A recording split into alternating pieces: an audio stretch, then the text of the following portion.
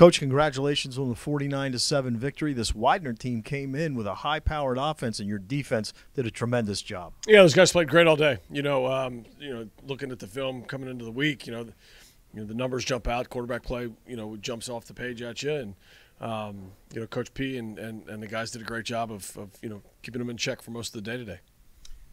Your offense also was very productive. Hammond steps in 96 yards rushing, the big 52-yard run early in the football game. Sure, when Mo gets loose, he's hard to handle. He's a big guy, but between him and Louis and back and forth and the change of pace that they provide is keeps defenses off balance. And you can't talk about the running game without talking about the 5 offensive linemen and Tyler Blake. Those guys, they were able to grind out some tough yards and some tough spots today, and that is a group that gets better and better every week, so we're excited.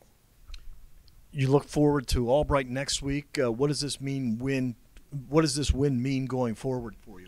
Well, in this league, it's 1 week at a time. So, it'll be put it to bed pretty quick tomorrow afternoon, and then it's on to Albright. All right, Coach, thank you. Thank you.